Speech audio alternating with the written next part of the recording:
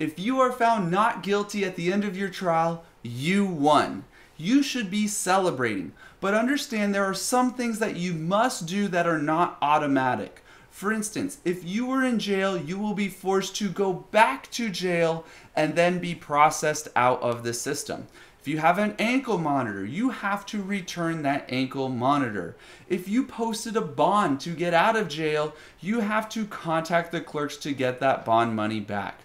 Understand, especially for DUIs, if you win your trial, that likely does not remove your license suspension.